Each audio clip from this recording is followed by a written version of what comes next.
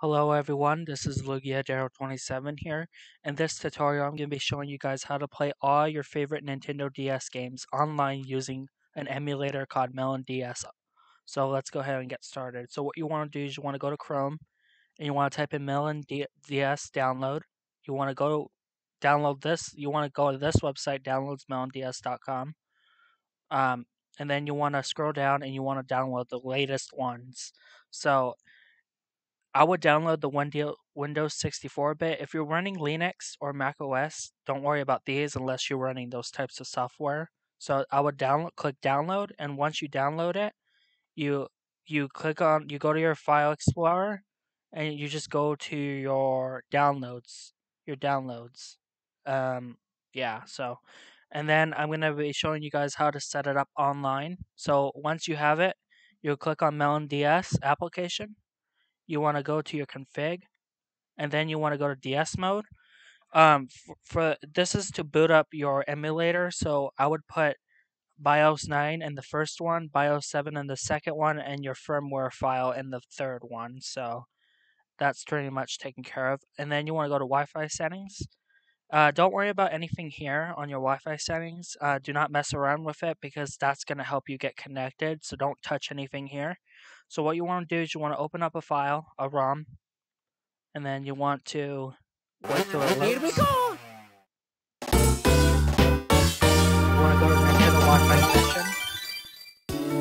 You want to go to Nintendo Wi-Fi settings, and then you want to click on this. And do not mess with connection 1 because that's not really going to do anything. I would use connection 1, 2, or 3. Use connection 2 or 3. Do not use 1. So you want to. I already have it set up, so I don't need to do it. So I'll do a tutorial. So you want to search for an access point.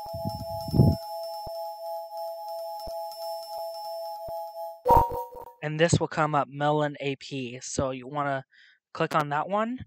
But I already have it set up, so I'll go ahead and show you what I set up. So for the primary auto obtain DNS, you want to select that to no. And then for primary DNS, that would be 164.132.44.106. You put that in your primary DNS. And then for your secondary DNS, you put 8888 like this. Like that.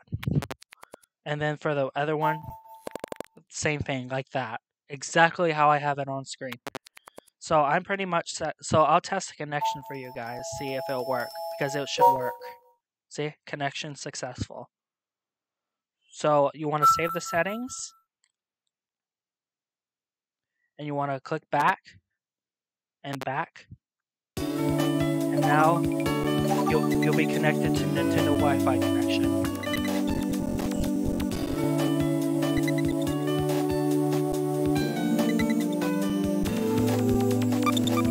And there you go. And that's how to get Nintendo Wi-Fi connection. YMFi. So I hope this. Hold up a second. Just get back here.